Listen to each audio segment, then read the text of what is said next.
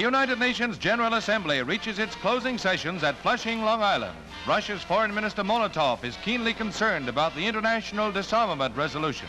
Secretary of State Burns addresses the delegates on the subject, disclosing the number of American armed forces in foreign countries.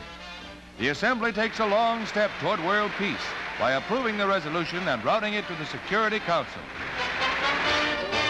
A permanent site for the United Nations World Capitol is also approved.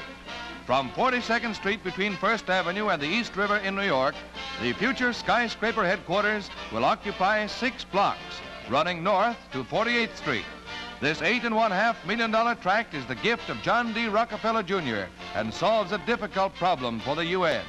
The city will add another $2 million in small tracts, rounding out the site. Many other sections were explored by the committee, and after a year's search, UN Secretary General Trygve calls for a deciding vote.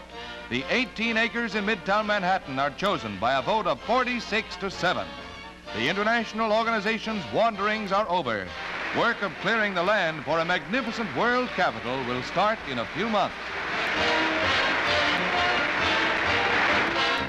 Foreign Minister Molotov and his aides returned to Moscow after the Big Four Peace Conference and the United Nations Assembly adjourned. Like the other delegates, Mr. Molotov is highly gratified with the results accomplished. Boarding the liner Queen Elizabeth, he bids goodbye to the United States.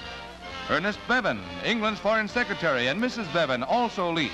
Mr. Bevin expressed confidence in the prospect of a durable and lasting peace. Many UN representatives sail for home, too, with an optimistic feeling of accomplishment.